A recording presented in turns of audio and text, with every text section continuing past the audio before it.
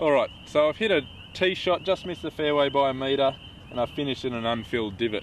Very common and also a very frustrating shot for any golfer. Couple of things to remember. We want to get down into the ball a little bit steeper. We can't make solid contact from sweeping.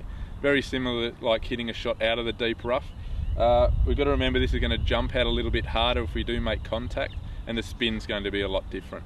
So we are very unlucky finishing in an unfilled divot. A couple of things we do want to do is really make sure we try to make solid contact with the back of the ball, and we do this by pushing the ball further back in your stance. That'll help you come down steeper into the ball and try to punch it out of the divot. That's always a good tip.